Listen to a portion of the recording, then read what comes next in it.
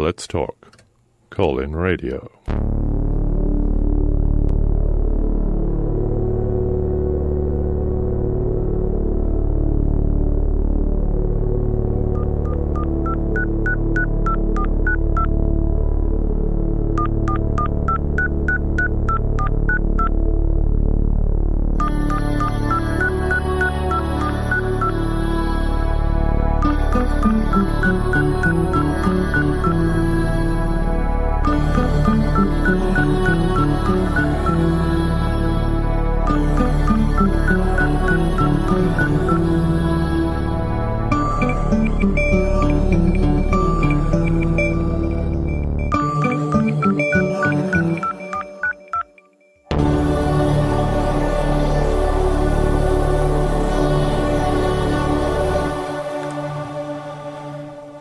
Yes, this is Let's Talk, Call-in Radio, getting to the root causes of the important issues of the day. This on-the-air community forum believes your voice matters and welcomes all thoughts and views without judgment. Please join today's conversation by calling 415-663-8492 or 8317.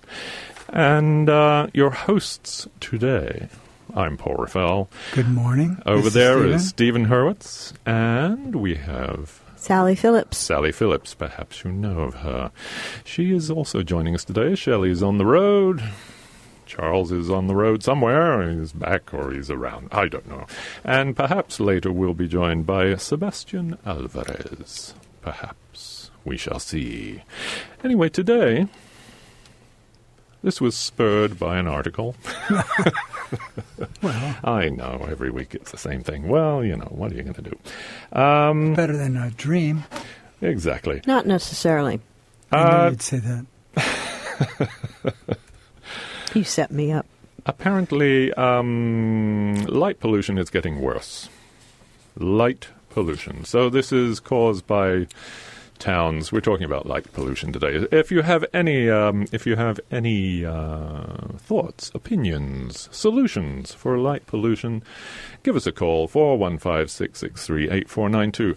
And I was just shocked by the fact that they calculate that 1/3 of the world's population cannot see the Milky Way at night. Wow.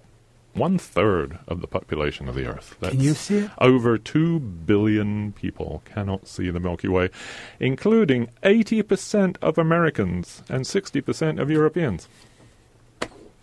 And I'm going, good heavens. This is, last week we did... Sure, that makes sense, though, the most populous areas. Yes. Western Europe, or actually probably Eastern Europe as well, wherever there's just a lot of dense light from cities, which you can see when you fly over in an airplane. Yeah. You see these light clusters. And it's, we talked about noise pollution last week, and light pollution is another form of pollution. Everyone, don't really think about it very much because everyone's used to having street lights and blah, blah, blah. It's all powered by fossil fuels, too. It is, and a lot of it going to waste because a lot of that light is going to waste because the light fixtures are not necessarily shielded or lighting what they're supposed to light, and only that, which causes these great looms over the city, the sky... What's it called? Skyglow, that's right. The sky shed. The sky shed. Well, of course, it is the great commons in the sky. It is. And it's being shut down at night, basically. We can't see the stars anymore. I think Pence is making a move to militarize it.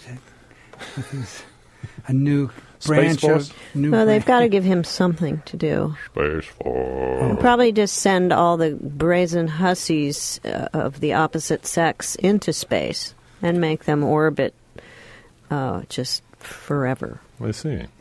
Yeah. That will until be they stop ovulating or something crazy. Yes, that's what's going to happen. Excellent. You heard it here first, folks. Well, that's a great political forecast. Can I give out the number one more time? Please do. Slowly.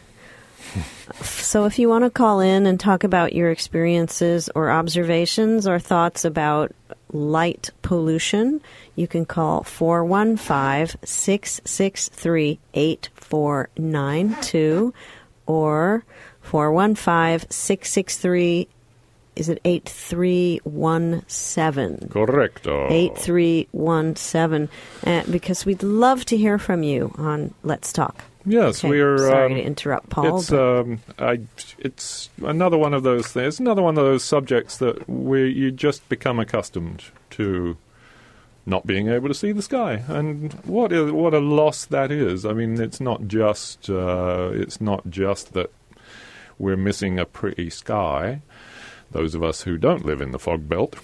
You know, those photographs of places where you can see the sky are Exactly. nothing short of fantastic. Fantastic, and the entire planet used to be that way. Now 80% of Americans do not see that at night unless they go to, places like Joshua Tree or... Yeah, there are 5 desert. what they call dark spots in the United States. Ah, do tell. Yeah. Tell in us where Utah, they are. Yeah, the Canyonlands National Park, Death Valley National Park, California, Brockway Mountain in Michigan, of all places, Denali National Park in Alaska, George Washington and Jefferson in Virginia. That's surprising. And the Cherry Springs State Park in Pennsylvania. Huh. Well, there's also, there are places that are dark sky preserves. Dark sky places, dark sky preserves and parks, protected zones around observatories, and so there is, also in California, Joshua Tree is a dark spot, I believe. Yes, that's there it right. is.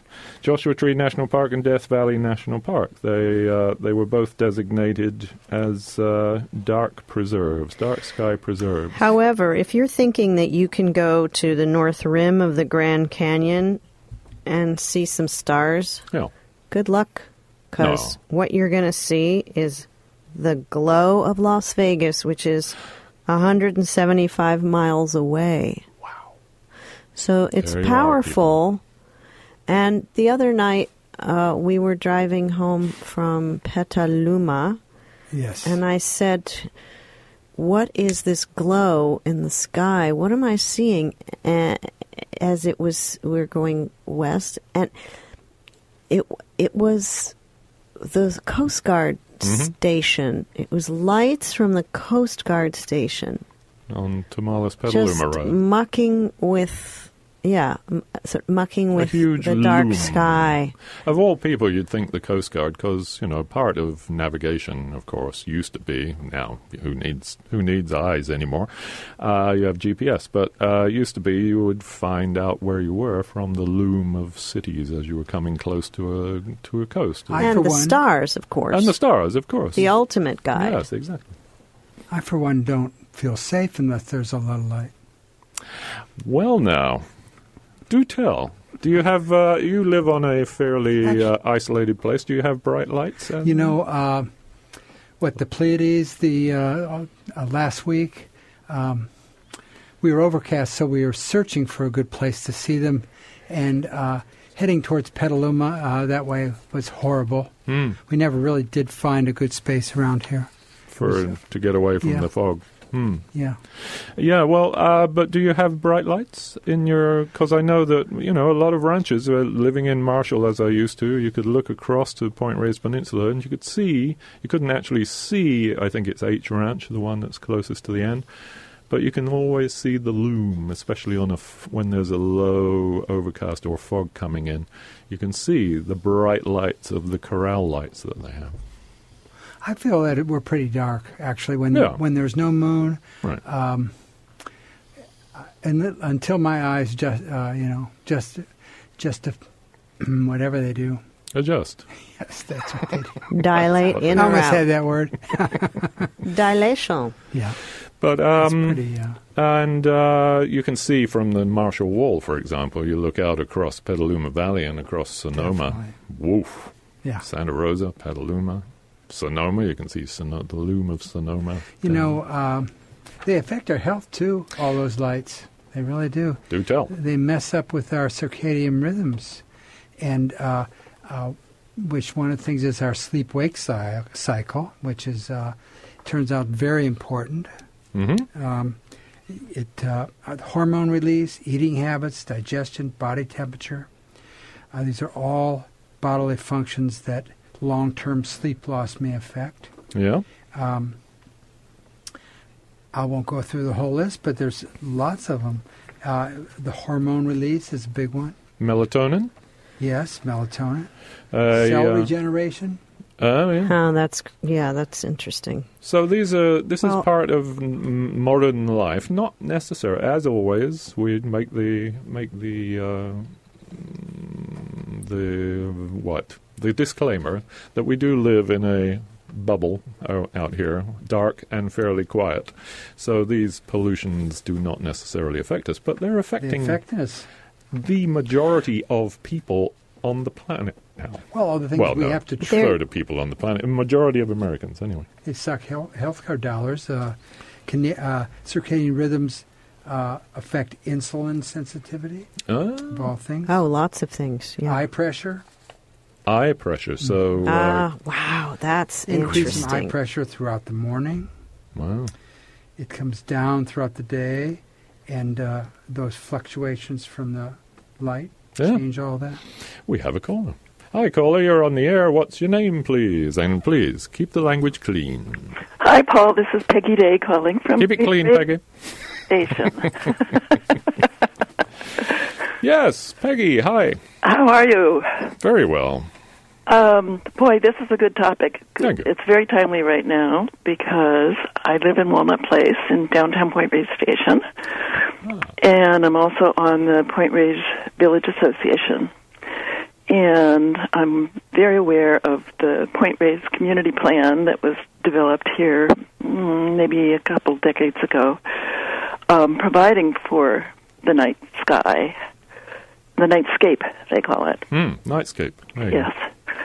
And when Walnut Place got renovated, the most of the people involved in the renovation, I'd say 99%, were from cities and not from Point Reyes.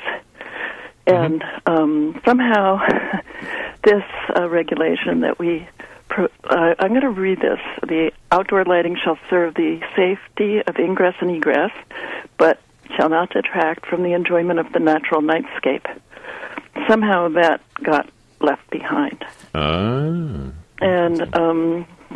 some of the lighting is penetrating the windows of the apartments, at least 8 apartments. So that are it's interesting to hear you say that it affects insulin and it affects your eyes because most of us who are in these apartments that are having the light penetrate are having trouble sleeping. Yes. Wow. How about blackout curtains? Are those being necessitated? Well, I just purchased some at my own expense, and I was told that I could use them, but only if they couldn't be seen from the outside of the building. Oh, come on now. What? Yeah. Okay. At night. It's a little late, though. It's a little late. The circadian rhythm. Seems that they need to mitigate the problem, not me. Yeah. But so this is from street lighting or from lighting at there's two things. Walnut Place? Walnut Place in the front is lit up like a Walmart parking lot right now. Really? It's so intense that it penetrates the building from the front, but I live in the back, so there's a different kind of lighting that penetrates in the back. So I could talk about the front because EAH, Ecumenical Housing Association that owns this property, has already begun to address the problem in the front, and they've hired a contractor to totally tear down all the lighting fixtures, the posts and everything, and replace the lighting in the front so that it conforms more to the Point Reyes plan. Great. But the back is now the issue that 8 of us are concerned about because there are 8 apartments that it's penetrating. So this was so the designs were done by not local people, or they didn't pay attention to local guidelines. Let's put it that way. Right. Well, they had to pass it through the Village Association for approval, and it isn't a regulatory approval, but certainly the supervisors are influenced.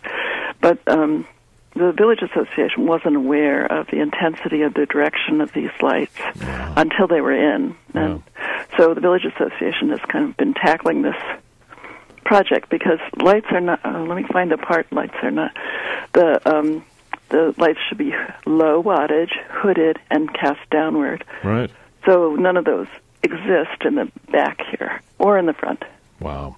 Yeah, and is this an issue, do you think, sorry, Paul, of avoiding a litigious a situation of someone not... Oh, yeah. Someone perhaps falling and injuring themselves because of insufficient light? Moral and ethical responsibility, they're concerned about that, and we acknowledge that there's, they have to provide safe ingress and egress here, and they're aware of that, but I think it's been... I think it's sort of overarching. Overarching, including, says the light fixtures should be 8 feet or below. And some of these lights are up 20 feet high and casting sideways into apartments. So. Wow. It's shocking. Well, there it is. That is the perfect illusion. And I did not know about this, so that is a thank you, Paul, for piece of news. No, but so do you know if they're LED lights? Do you know? Yes, I do. Yeah. Yeah. There you go. That's what's doing it. See, so LEDs are so much cheaper to run that they put in more powerful and more of them. That's what cities are doing all over the place in towns. They can't be directed downward, apparently. Oh, well, they can. I mean, they can be hooded if you have the right light fixtures, yeah. Exactly. There are there's some half hoods on them, but they don't prevent them from going into the apartments. And the other thing about LED lighting is that it's most of them, unless the people installing them are very careful, they emit blue light, and blue light is the most harmful to human health and probably for wildlife. Who knows? But certainly disruptive. Light should be red. About that to know whether or not blue light tells our body it's morning. Let's get up. Let's get going. Yeah. 4:00 every morning. That's when you wake up? I wake up, yeah. Oh, boy. And I haven't had a good night's sleep since they finished putting in the lighting, which I can't remember how long ago that was. So it's harmful to your health. It's not just illumination. So the American Medical Association in 2016 issued a report. They expressed concern about exposure to blue light from outdoor lighting and recommends shielding all light fixtures and only using lighting with 3000 K color temperature and below. So I guess that's in the lower range of the spectrum. So you're more towards the red or the yellow perhaps than the blue. Wow. Well, that is a scary story, and I'm sorry that you've had to go through this. It seems like activism never stops, right? I'm sorry for interrupting, but the Dance Palace, don't they have better lighting? I don't know. It's low. You walk through the walk. It's very low. Oh, on the paths? Yeah. Is there lighting out the back? I don't know.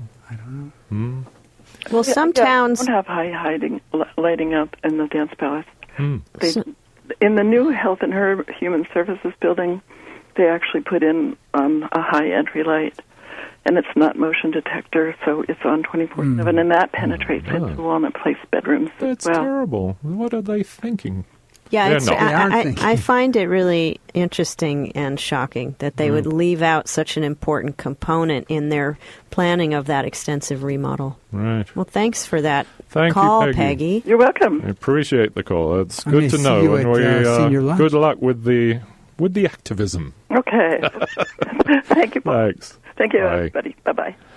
And we have another caller. Hi, caller, you're on the air. What's your name, please? And keep it clean. Hello, you're on the air. Hello. Hello. Trying to push pause. Here we go. Hey, this is Gail. Hi, Gail. How are you? We're all well here. We're in a very brightly lit studio, but we seem to be okay. Oh, my goodness. Okay, give me a minute. You okay? Good. Here it is. Yeah, I was just looking for something. She was blinded by the light. Yes. I thought that the comments by the last caller were amazing on two fronts. One, that so much attention, in fact, was actually paid to managing the lighting, and being aware of its effects on sleep. I think a lot of people just aren't. Right. And, of course, the frustration, of watching it just being pushed by the wayside and then the results of it. I'm just looking at a quote. It says, humans evolved on a planet without electric light over thousands of generations. We're designed to be alert and awake during the daytime and to sleep at night. We now have a 24/7 society that isn't in harmony with our biologic design. There are a lot of things that are suggested for people either who have lights from their surroundings. Like when I go to visit my mom's house, that front room it's daylight, 24/7 because of the lights that are right outside on the walkway. But the black blockers, the light blockers actually do make a big difference. Covering up computer lights or covering over, electronic lights, that may just be going to let you know those things are all ready. That's a good point. We look at our computers. Right, but the screen time, in other words, your blue lights are from your... So basically, the notion is that typically, we had daylight, so you wake up in the morning, you walk outside, the sun hits your retina actually and your skin, and it gives your body the signal that it's time that you're up. It's daytime, you're awake. And then as it becomes darker, people might traditionally have been around firelight, but that would be the only source of light as we evolved. So that's the red and the yellow lights you're talking about. And so blocking the blue and now even some of the green spectrums, they find, do a lot to get back to the normal cycles of melatonin production and the normal sleep cycles. There are glasses that are blue blockers that can be gotten, that can shield your eyes. There's a program that you can put on your computer. It's called Flux, but it's f.lux.com, which will make the screen, it will take the blue light out of your screen, and it'll be synchronized to the daylight cycles. If you watch television, though, or just sitting around the house with the lights on, wearing the blue blockers can do a lot towards at least moving towards that more natural rhythm. So, the suggestion is to stop using your screen for an hour or two before bedtime, and if you are on the screen, to use this program or the blue blocker lights to at least, start to restore the rhythm. And so it's I think f.lux.com. That's the That's good to know. Yeah, I think that's so helpful, Gail. I think that looking at a computer, as I'm doing right now, and I do for so many hours per day, sometimes I get terrible vertigo, and I'm beginning to think that sometimes I can really directly attribute it to the light emanating from the computer screen that's just upsetting my eyes and causing that stress there. Oh, in the evening, I feel like I can barely focus if I'm on the computer too long. I mean, there's no doubt that the days that I get up, take a walk, do my exercise, hack in the garden and maybe work for an hour or two or intermittently are 1,000% better, than the ones where I'm really stuck in front of the screen, for extended periods of time or just forcing myself to finish some project at night or something. Yeah, so if we include in light pollution the light from computers and other devices, pretty ubiquitous. Well, in some ways those are the greatest because, I can come into my home theoretically and have some control over the night. Not in the situation of Walnut Place perhaps right now, but in general. But then we turn on the TV. Right. On the computer, exactly. And here we are, the worst of the worst. The TV is quite a perpetrator of problematic illumination. And hey, go into a sports bar where there are like 20 monitors. That's just plain sickening. I don't know how anyone can sit in a bar with a bunch of monitors. It just freaks me out. And it's one of my pet peeves that I've expressed on this show before, that so many shows, news shows like Fox News, all the news programs, And all the sports shows have this bright blue background, fluorescent blue background going on, and changing and shifting in the background. Why? I guess because it attracts your attention, obviously. That must be why they're doing it. I mean, all those rhythms, all those lights are literally designed to disrupt us, to keep us, on edge, like on attention. I mean, it's actually the depth of the changes that we're exposed to, both in sound and in light, are very intentional and effective, because it's almost a subliminal change. Yep. But the piece that we can do something about is to limit the exposure to screen time, to get, like, I think Apex, makes a blue block or something that, kind of goes around your eyes so the light isn't all sticking in the side. And, and to create an environment, at least at home, where our sleep is protected with the dark shades if we need to. And as with everything else we do, and, as with everything we do, being conscious of it, of our actions and the effects of our actions is always helpful. Thinking about light is one of those things, and certainly device use, Thank you, Gail. Thank you. We really appreciate your call. Talk to you then. Bye-bye. Thanks. Bye. Okay, bye. And this is Let's Talk Call-In Radio. The number is 415-663-8492 or 663-8317. And this is KWMR in Point Reyes Station. And we'd like to thank the Station House Cafe for being one of our wonderful underwriters. Serving breakfast, lunch and dinner in downtown Point Reyes Station since 1974, the Station House Cafe is a proud supporter of KWMR and all things local, offering live music, garden dining, cocktails and more. Information and reservations at 415-663-1515 or online at stationhousecafe.com.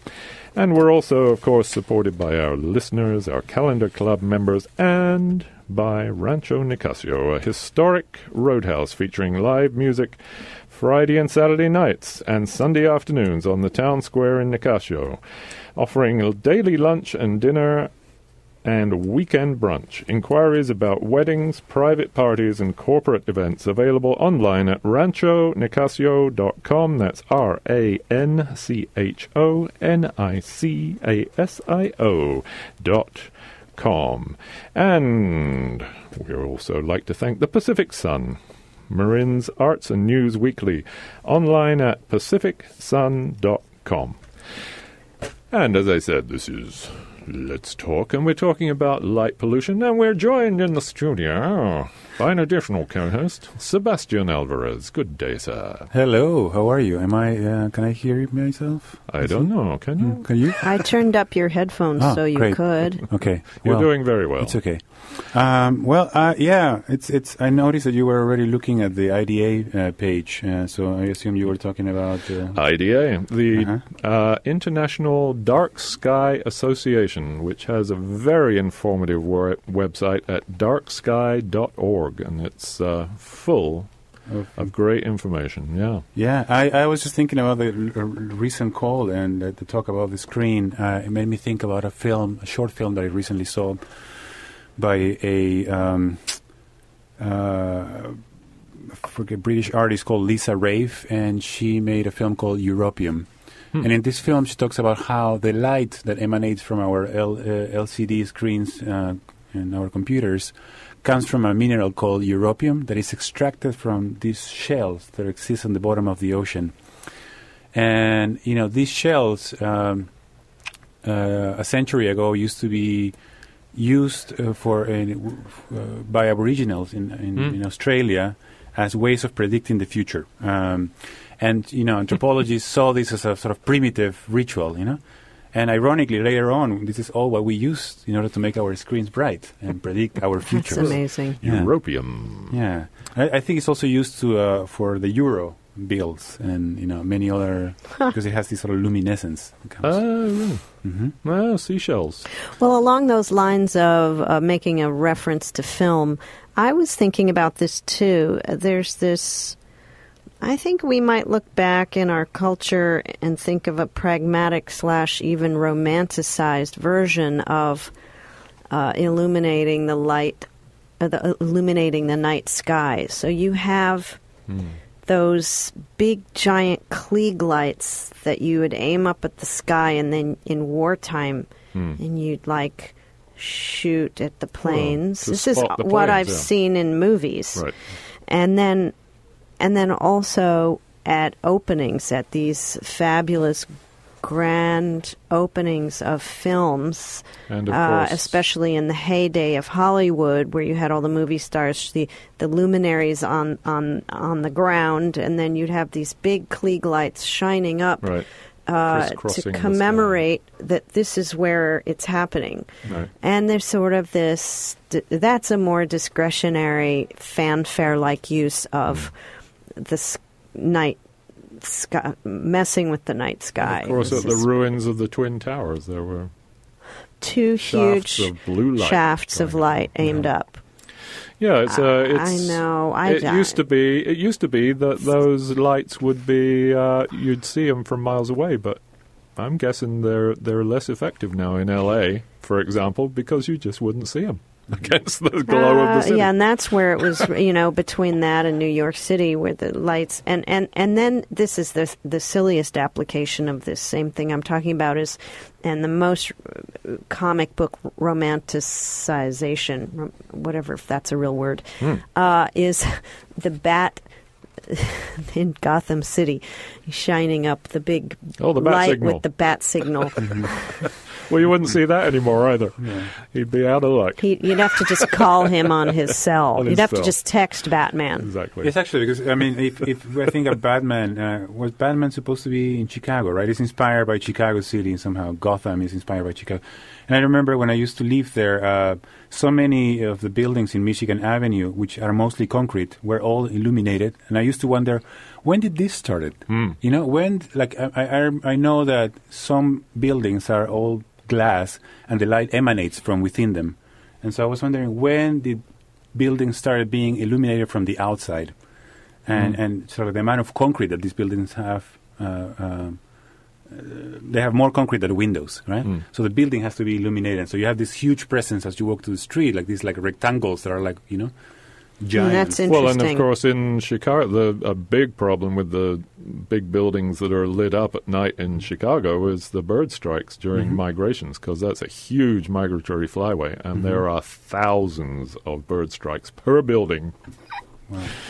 That's migration. Terrible. Yeah. That's, I don't know why. Because they're so disoriented. They're flying at night. And we don't really put a value on that. Well, let's talk about putting a value on it. 13% of residential electricity use in the U.S. is for outdoor lighting. Bad outdoor lighting. In the average house, bad outdoor lighting wastes a half a kilowatt hour of energy per house per night. That's enough to power your 50-inch TV for an hour. Okay, so we're wasting light there. About 15 million tons of CO2 are emitted each year in order to power residential outdoor lighting in the U.S.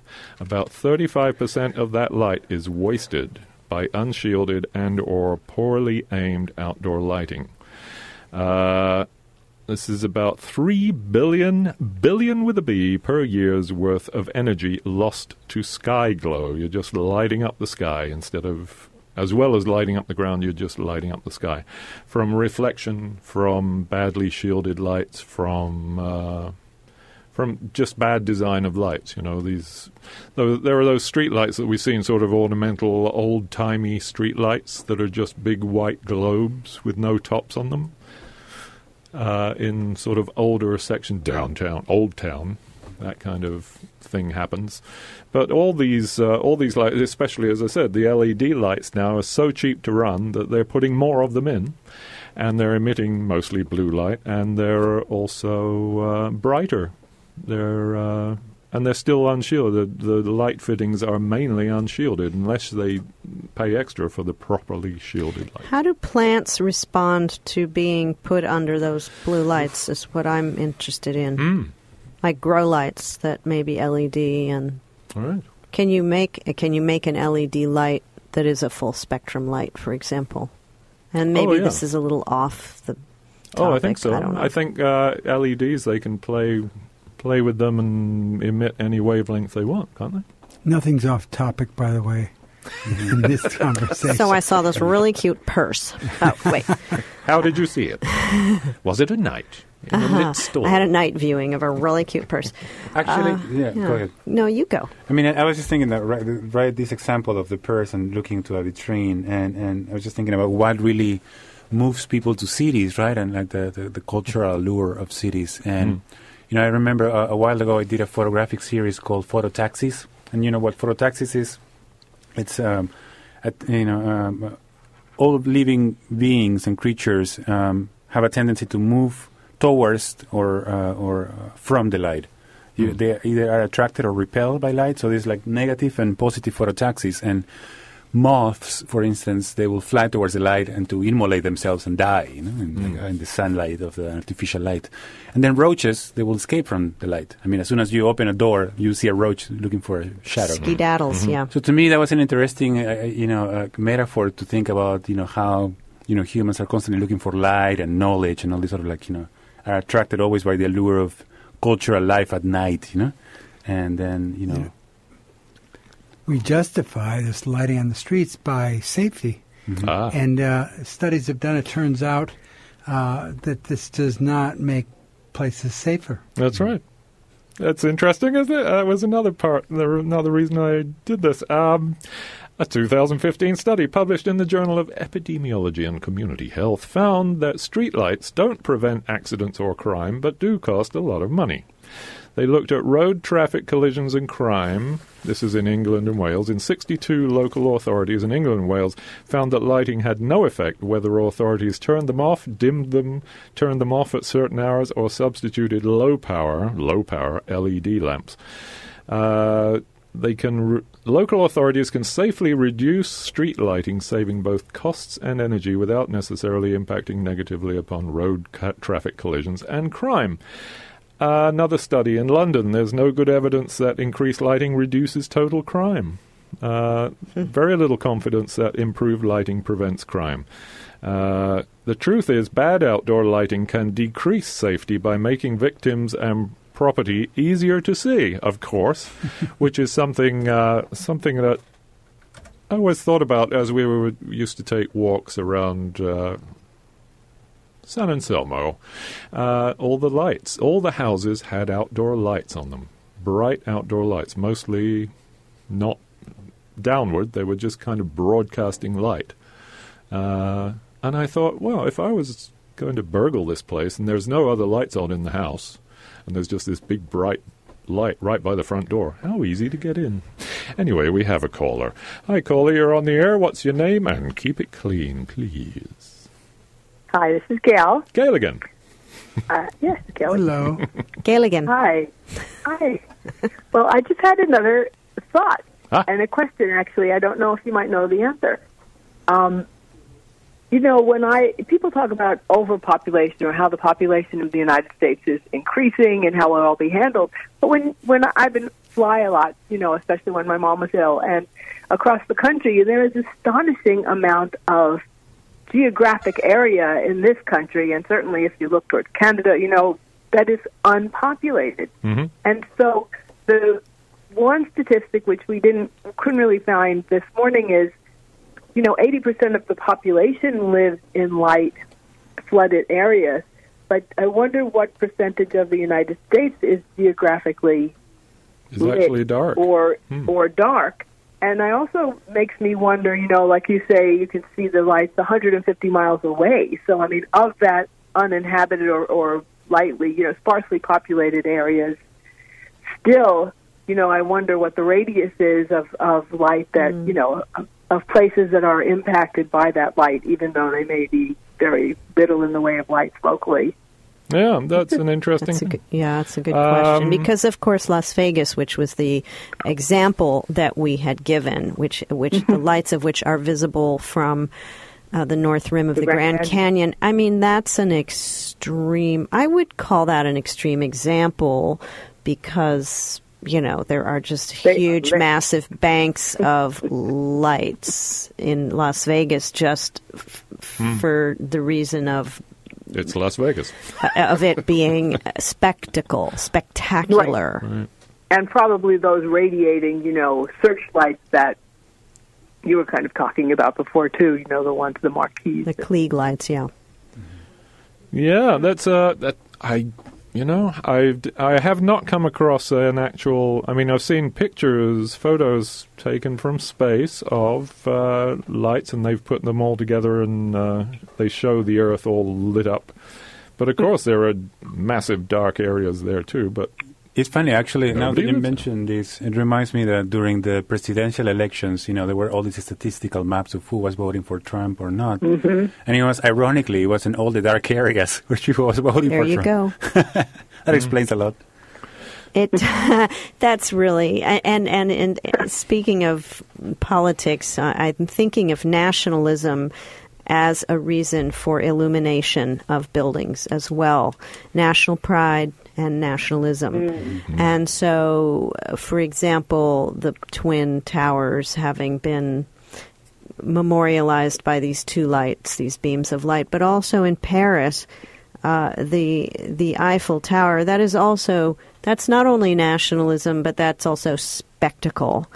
It's not enough that we can marvel over the Eiffel Tower, which, for me, the compelling reason to go there is there's a really good restaurant in there.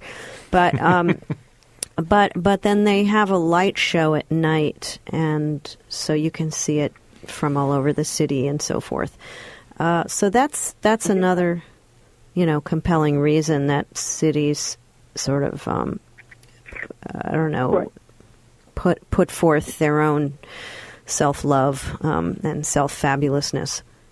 Well, people tend to like it because when we were traveling in Spain, they would say, and there's an incredible, they light up the fountains at night at the Mesquite or, whatever the famous buildings are because they attract people. I mean, light attracts people. And what about in religion, in Judaism, they have the eternal light. I mean, that's how you kind of represent that someone is present and paying attention and honoring this, yes.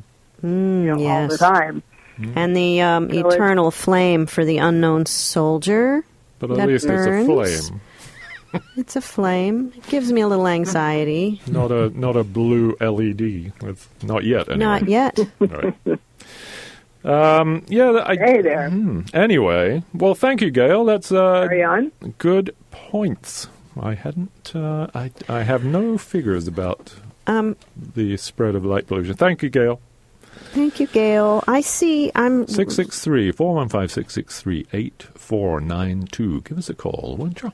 I just have been looking at this New Yorker article, and it is a few years old, but it says that the California Department of Transportation has been diminishing the level of nighttime lighting. They found that can increase visibility, and that in recent years the department has greatly reduced its use of continuous lighting on its highways and has increased its use of reflectors and other passive guides. Great.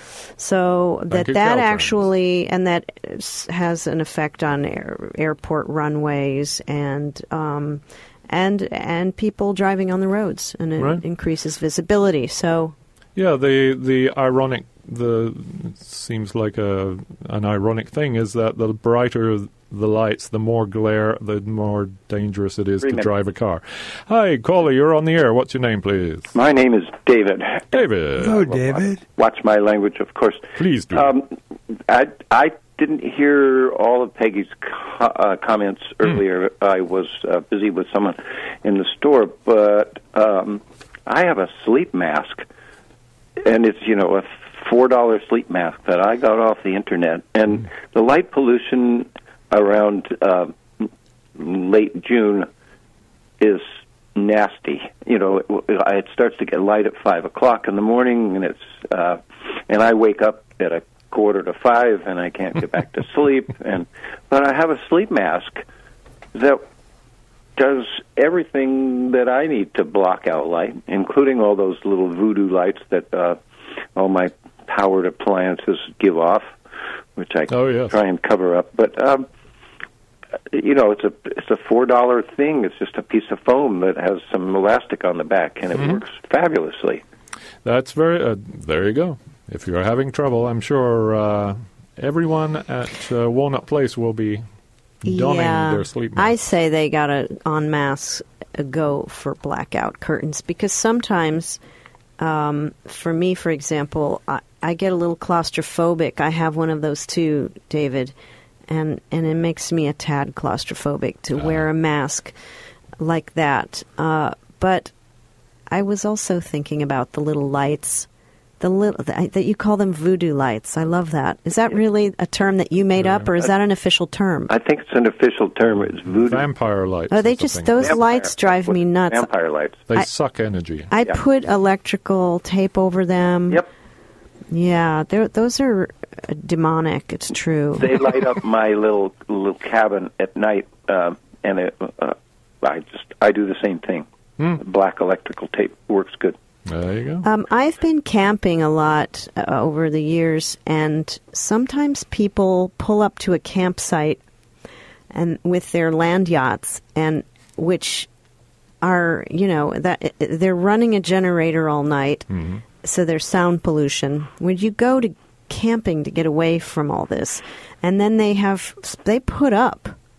install their own spotlights. And I'm in my little lowly camper van, and I'm just going, oh my God, do I go tell them? What is the etiquette? Are they going to tell me to put it where the sun doesn't shine, but where there's constant illumination all night? Go look at a recent cover of the New Yorker that has some campers on the cover, and it's about playing safe, camping safely, or safe travels, I think is what it's called. And there's a city family who's putting life jackets on their kids for their canoes, and the camper next to them has a gun rack and a shotgun, razor wire.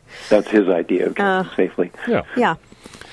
It's funny, now that I hear you mentioning the New Yorker, also this reminds me that I was recently in New York, and a friend invited me to a bar in which they hushed you every time you spoke loudly. And they were very concerned with sonic pollution in this bar. And I was wondering, is there a bar for visual pollution in which, the lights are really dim? And it used to be bars were kind of like that. And that's, to make everybody look good at 2 a.m. Exactly. And those wonderful, deep, high, Naugahyde booths. And they were, I long for those. Like, where are those cool old... They're all kind of gone now. Yeah, brightly lit and noisy. And there are restaurants that actually... there's one in town that is all hard surfaces, and it's way too loud for me, and that's intentional. There's a theory, apparently it works because a lot of restaurants subscribe to it, that a loud venue is attractive and interesting to people. Yeah. There's a lot of noise there. Don't like it. Cold as well. Pardon? Cold. Yeah, they intentionally make grocery stores cold. They find people. Oh, well. And medical offices. But yeah, thank you, David. That was... You're so welcome. That was a very good call. Thank you so much. We appreciate it. David, let's not forget the poor astronomers. The beleaguered astronomer. The beleaguered astronomers who are trying to find dark spots in the sky where they can actually... Yes, they wish they were in the 1600s, like Galileo. Yes, exactly. And, I was... When you're talking about campsites, it makes me wonder how much of lighting up the sky, lighting up a campsite, apart from it, supposedly making them safer, but apparently not. That's what flashlights are for. Partly because, by the way, but you're not safer also because lighting creates darker shadow or more contrast. So there are deeper, darker shadows that people can hide in and watch you as you're walking down the lighted street. But anyway, I wonder how much of it is to do with shutting out nature, actually. Seems weird, but, you were talking about a big RV out in nature. It's always affiliated with a really big old RV. The bigger the RV, the more likely there is to be a floodlight that goes all night. Like, I can understand having some lights, some atmospheric lights around your campsite, maybe here and there, so that you can sort of I don't know, have a festive atmosphere. But turn that off at bedtime. Yeah. I mean, what are you thinking? It's a very clueless. Well, the campsites have rules about that, though, don't they? The light, the brighter the all-night illumination, the dimmer the camper. Oh, yeah. As to your point, Sebastian. Now, is that causation, or? I think like you just mentioned the word astronomer, and right away I thought about this. Again, I'm bringing external references from the art world, but the film Nostalgia for the Light. Have you seen it? This is a fascinating film by a Chilean filmmaker called Patricio Guzman, and it was released in 2010, and it basically focused on the similarities between astronomers researching the humanity's past in the Atacama Desert, because it's one of the darkest skies out there, right? It's probably it's very dry, there's no humidity, so they have these huge dark skies in which they can observe celestial events. And the film compares these astronomers looking for the deep time humanity, for responses to trying to understand deep time, and also this group of mothers who are looking for the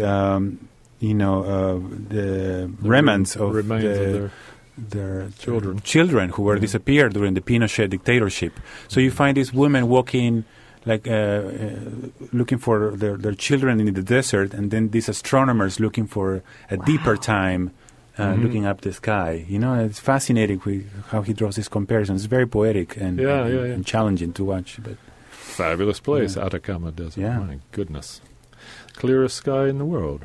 Is that right?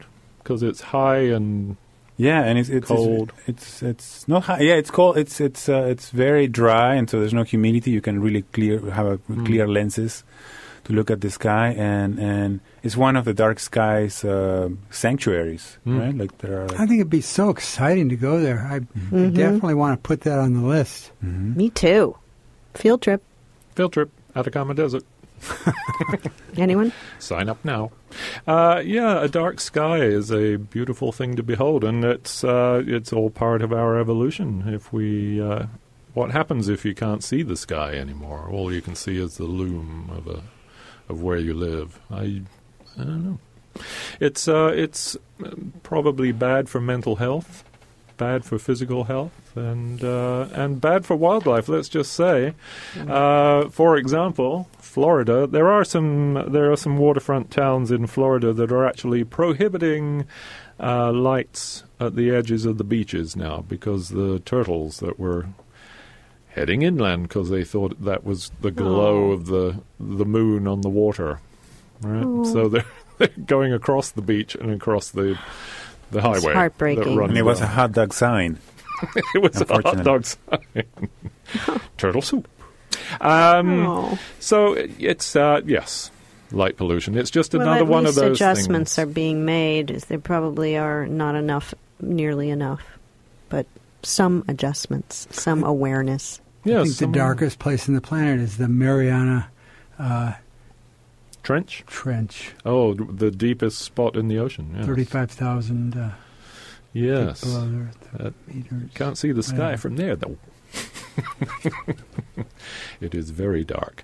Well, I would like to say thank you, Sally. Thank you, Stephen. And thank you, Sebastian. It's the three S's in front of me. Sebastian, Sally, and Stephen. And I'm Paul Raffel. Thank you to all our callers and all our listeners out there. Thank you, everyone, for joining in. KWMR does not take a stand on any of the issues discussed on Let's Talk. Opinions expressed on this program are those of the hosts and callers and don't necessarily reflect the views of KWMR, its board of directors, underwriters, or members. And we'll be back next week, I think, won't we? We're still here next week. Yes, we will be off somewhere at some point. But we'll be back next Thursday. Meanwhile, here's something from Richard Thompson. Shoot out the lights. Bye, everybody.